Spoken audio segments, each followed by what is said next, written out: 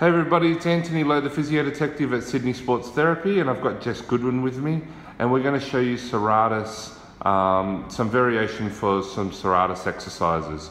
So on your hands and knees are under hips, hands are under shoulders.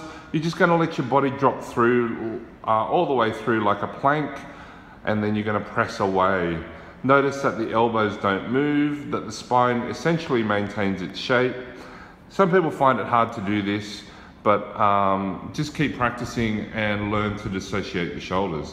You can do single arm variation, which is arm out to the side, and then you just do the same thing. So I'm just going to come in close and Jess will show you that it's just a shoulder blade moving around her body like so.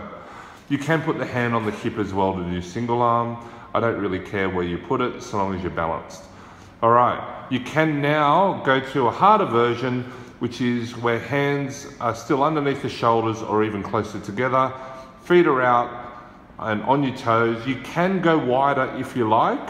That's going to make it easier, or you can go hard, which is where they're parallel train tracks.